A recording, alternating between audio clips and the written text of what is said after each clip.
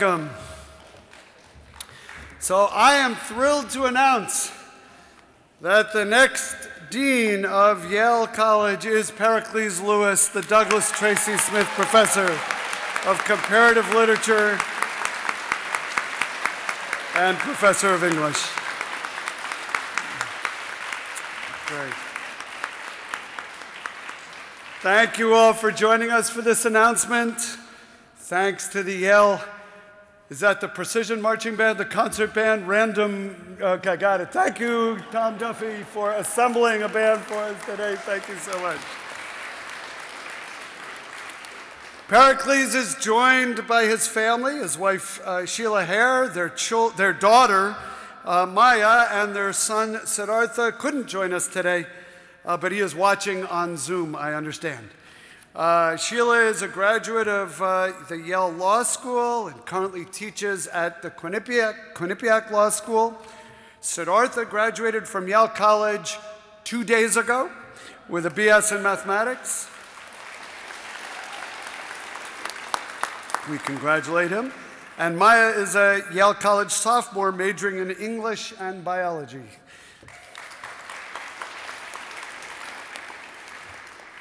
So many of you know Professor Lewis is an internationally recognized expert on the qualities and purposes of liberal education. He is a talented faculty member, been committed teacher and educator here at Yale since he joined the faculty in 1998, and has been deeply involved in university life ever since. In addition to teaching and writing and editing, Professor Lewis has served now as the Vice President for Global Strategy and as a Vice Provost for Academic Initiatives. Among his many contributions in those roles, he worked with the Yale School of Public Health to launch an online master's degree program. We worked with the Jackson Institute to create a new master's degree program in public policy. He's worked with the deans of medicine, nursing, and public health to establish the Yale Institute for Global Health. And his role also included oversight over the Macmillan Center, the Yale Center Beijing, the Yale Young Global Scholars Program, and many other departments and centers. But his work in the education of students at Yale goes back decades. He was the director of undergraduate studies in Comp Lit back in 2000, from 2000 to 2006, and he helped integrate the two majors that the department used to sponsor. He updated the curriculum. In 2005, he worked on the undergraduate curriculum as a member and later as chair of the Yale College Committee on Majors. And in his scholarly life, he works on literary modernism. He's the author of 3 books on the social and intellectual contexts of modern literature. And right now, he is working on a manuscript on the role of liberal education in developing character, fostering community, preparing young people for citizenship, encouraging the pursuit of knowledge. Now, I think many of you know, I'm realizing you're all skewed to one side. I'm getting you all only in one hemisphere of my brain at the moment. But between 2012 and 2017, Professor Lewis left Yale to serve as the founding president of Yale NUS College. He quickly established himself as an international authority on global arts and sciences education. He oversaw the development of the Yale NUS College curriculum, which was a very innovative curriculum. He recruited diverse groups of students and faculty and staff to work at Yale NUS College. And as a result of this foundational work, Yale NUS College did what we hoped it would do, which was inspire innovation in undergraduate education, first at the National University of Singapore, then throughout Singapore, then through other institutions in Asia, and ultimately influence what we did here domestically, especially in Yale College. Now, some of you in this room have worked with Pericles over the past 2 years, especially on sustaining Yale's teaching and research missions during COVID. That has not been easy, and I wish I could thank individually so many of you in this room who played important roles in getting us through the last 2 years. Those roles are not over yet. I wish I could say they were. But Pericles, as you know, was a very important advisor on COVID-19 because he chaired the Academic Continuity Committee, which essentially addressed how do we keep going?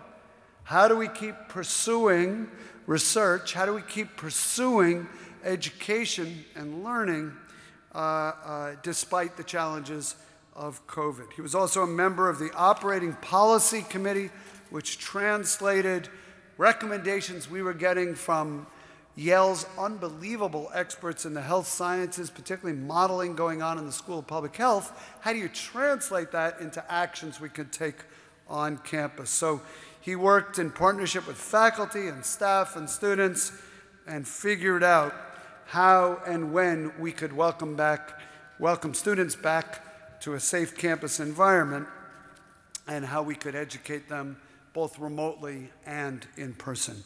He oversaw the Provost Center for Teaching and Learning. As you know, they played a critical role, their staff played a critical role in helping us convert to online and hybrid education. During that time, he guided the university planning for the opening of the Schwartzman Center. We are now in Commons of the Schwartzman Center, this beautiful room that has been preserved historically, but in ways that are far more functional than it used to be. Down below, I hope virtually everyone in this room has seen those beautiful spaces, and of course behind that wall, all kinds of new resources for students and the larger Yale community. He contributed to the planning of the new Yale-Jackson School for Global Affairs during this period of time as well.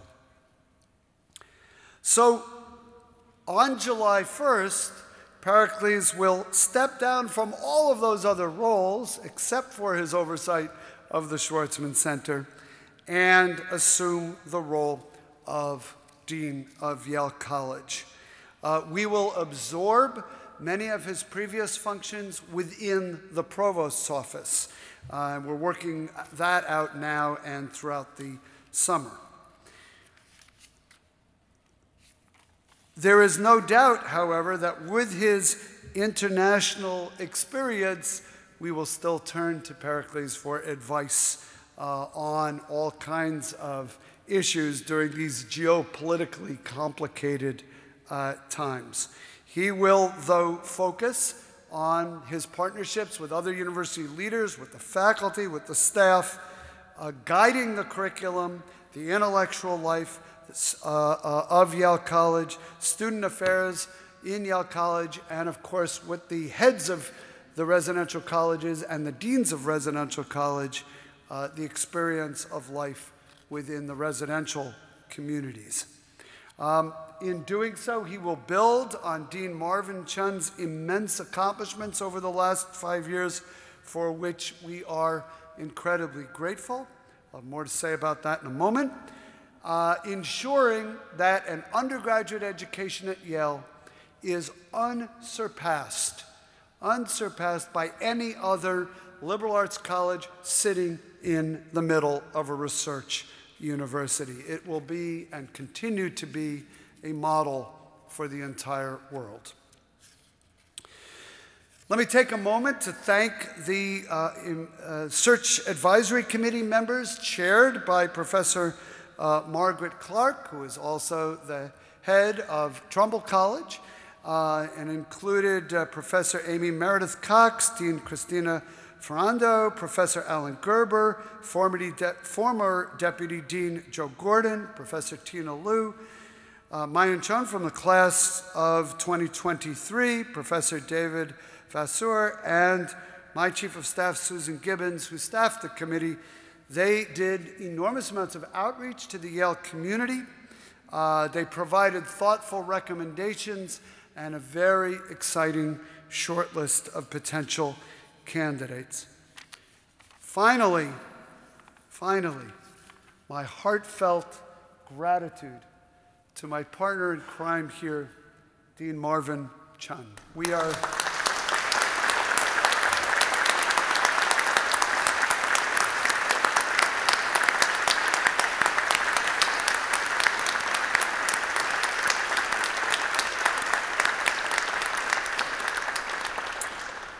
Dean Chun and I have been colleagues in the psychology department for decades. I was involved in hiring him in the psychology department twice, as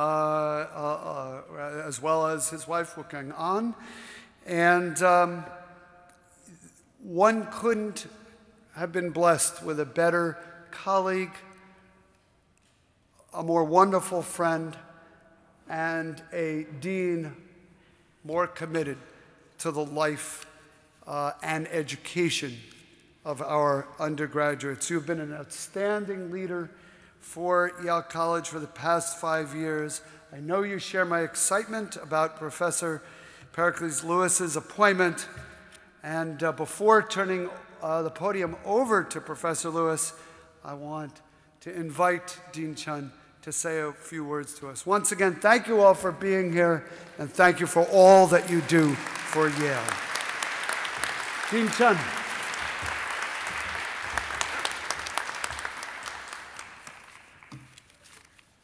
Good afternoon.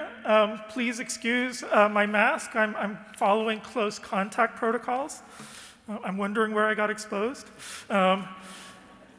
We just had commencement for 20,000 people.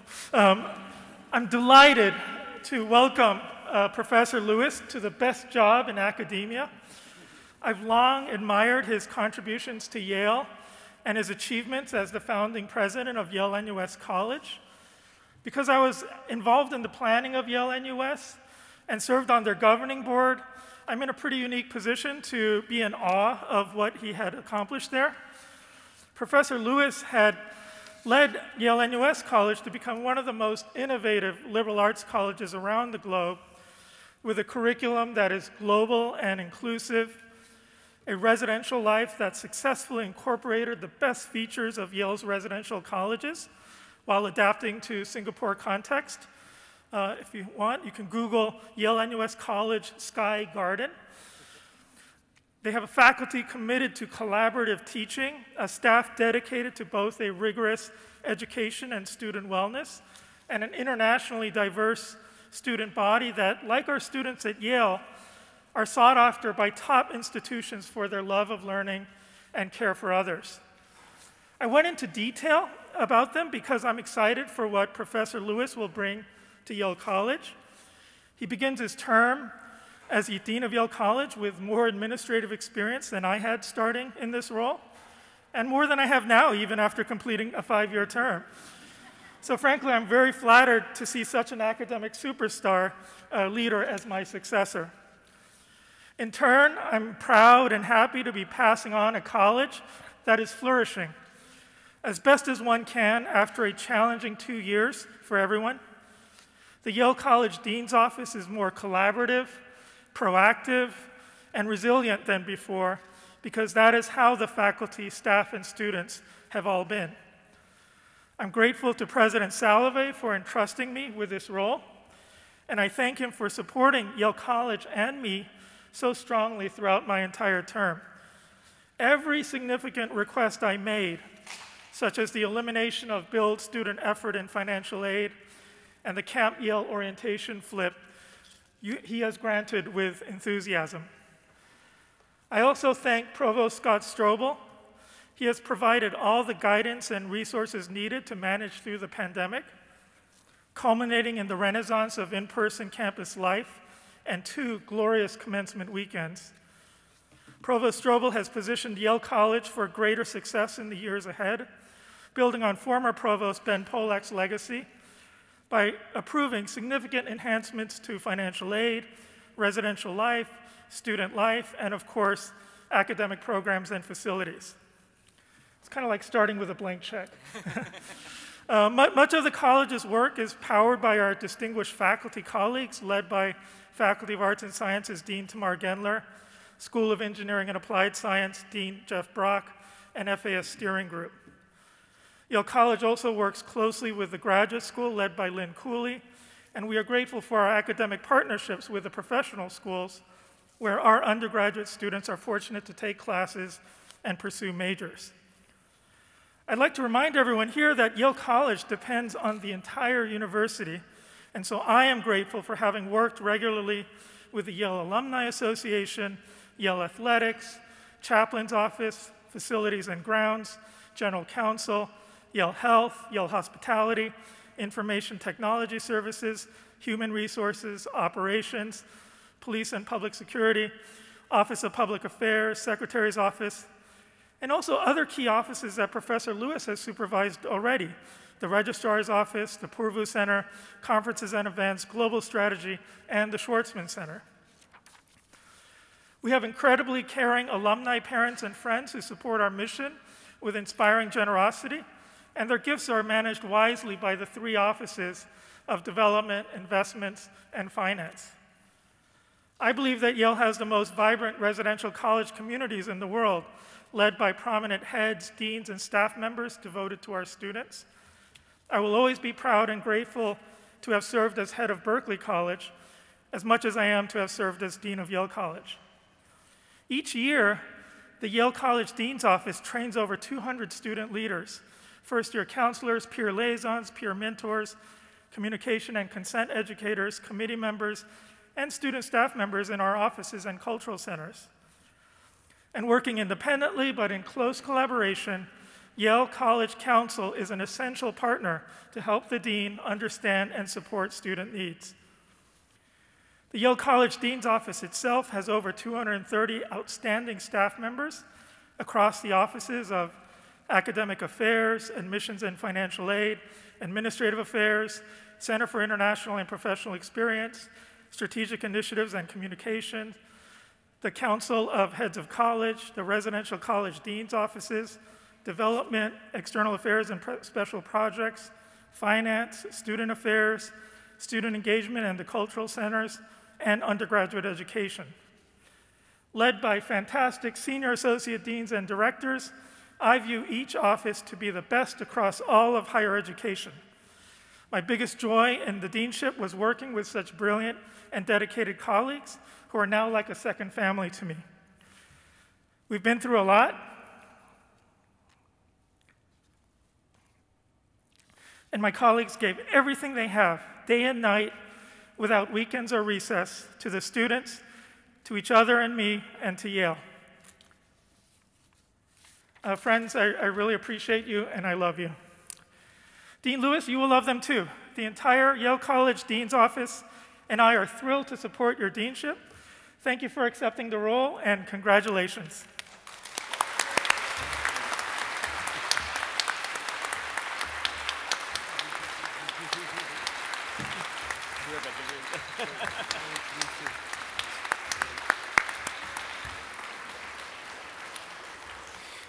Thank you, Dean Chun. We so appreciate your leadership. And now I'd like to introduce the next dean of Yale College, Pericles Lewis. Thank you so much, President Salovey. Could I invite those who are at that end of the room to come over into the middle of the room, if you're willing? It's good to get a little circulation. Thank you. Don't worry, I won't keep you for too long.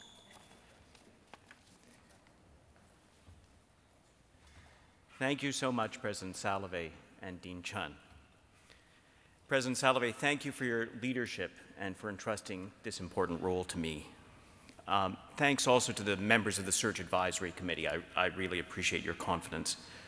And Dean Chun, thank you for the inspiring work that you have done in the past 5 years under some of the difficult circumstances that you mentioned to lead this community. It's really a true honor to be named your successor, and I appreciate your very kind words. Next year will be the 25th since I joined Yale College as a faculty member and started teaching. The college is a remarkable institution dedicated to light and truth. And even though we may all pursue truth by our own lights, one of the great things about the college is the way that we work together. We try and help light each other's way. The fact that we're all pursuing truth together is part of what makes this a place of great learning and communal joy, and what makes the 4 years that our undergraduates spend with us so transformative for them, and also truthfully transformative for us, the faculty and the staff. Next academic year will be the 4th year since the beginning of the pandemic. The class of 2023 has never known a totally COVID-free year at Yale. And these last few years have made the central act of Yale College, which is learning together, somewhat more challenging, considerably more challenging. I'd like to salute the students and the faculty, and especially the staff, who have persevered during challenging times and who've made it possible for us to continue our educational mission and also our great research during this challenging period. In particular, I'm very grateful to the heads and the deans of the residential colleges, to the Yale College Dean's Office staff, to the staff of the residential colleges, and also, of course, to our colleagues in hospitality and facilities, because all of you together have kept this place open and made it possible for students to learn, even at a time when at times it has been challenging and when guidelines on public health have been changing, and sometimes it has been stressful. I thank you for that, and I hope that this is an opportunity for some well-deserved rest for people who have been working so hard the last few years. I also know that many of you have been through a difficult period, and I look forward to supporting the staff in their essential roles as we go forward. I believe that next year we'll have the opportunity to recover from the worst of COVID and to experience the transformative communal life of college together more intensely in the arts and in athletics, in the residential colleges and the cultural houses, in study abroad and volunteer work, in the library and in the laboratory, in the classroom, and in extracurricular activities. And I look forward to participating in that. Next year will be the 323rd year of Yale College. The college began by educating young men from Connecticut and Western Massachusetts in the liberal arts and sciences, in the words of the charter, to prepare them for public employment both in church and civil state. And only 8 students graduated at the first commencement in New Haven more than 300 years ago. Since then, while the college's goal of educating talented young people for future leadership has not changed, Yale has continually expanded, not only in terms of pedagogy, not only in terms of numbers, but also in the range of subjects we teach, the excellence of our curriculum and pedagogy and research, and the diversity of our student body. For almost a century, the residential colleges have created enduring communities that are an essential part of the broader Yale ecosystem. I could not be prouder of the progress that Yale has made in the past 60 years to become a college that better reflects the great diversity of the United States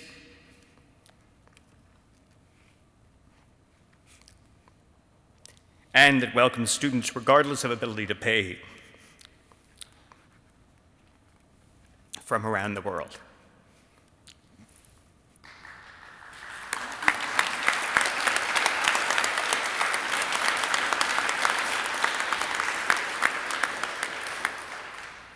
There's, of course, much more work to do, and like our sister schools here and abroad, we've faced some tumultuous times over the last few years. But I believe in a Yale where everyone, regardless of race or socioeconomic status, gender, sexuality, or gender identity or expression, disability or veteran status, religious or political perspective, or national or ethnic origin, can learn together. And such an environment for learning requires respect and tolerance and a willingness to listen to one another. Most of all, it requires an openness on the part of each of us, an openness to learn and a humility,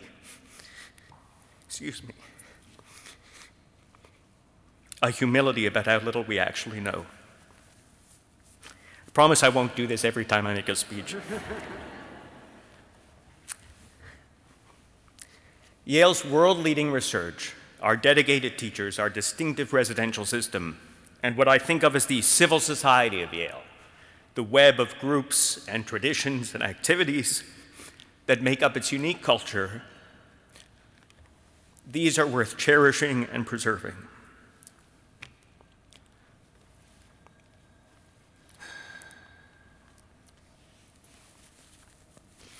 They've been underpinned over the years by an ethos of service.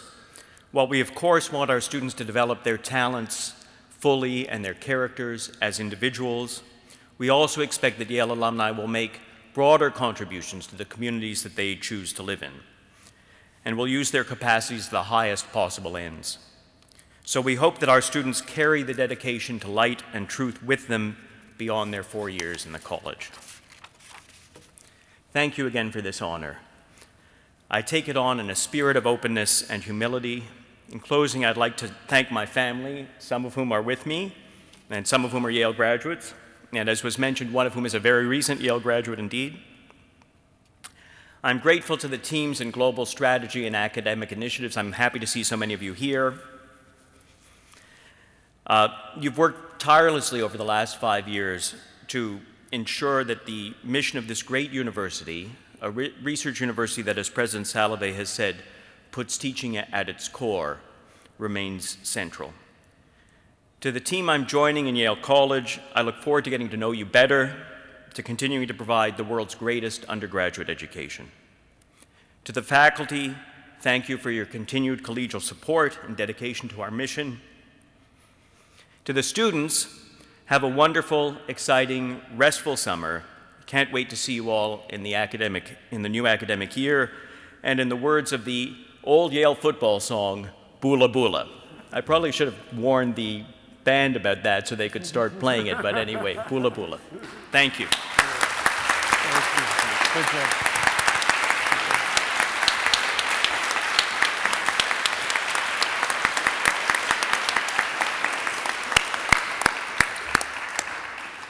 Let me just thank Maya and Sheila for joining us today. Once again, Dean Chun for your incredible stewardship of Yale College. And Professor Lewis, Pericles Lewis, thank you for saying yes when I called you.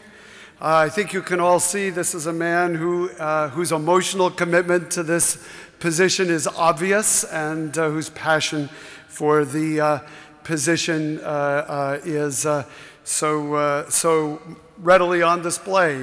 We're going to make him wear a mask for all future speeches, however. Thank you all for joining us today for this announcement. We have refreshments courtesy of Yale Hospitality. We ask you to join us in celebrating this moment by partaking. Thank you all for being here, and thank you all for what you do for Yale College.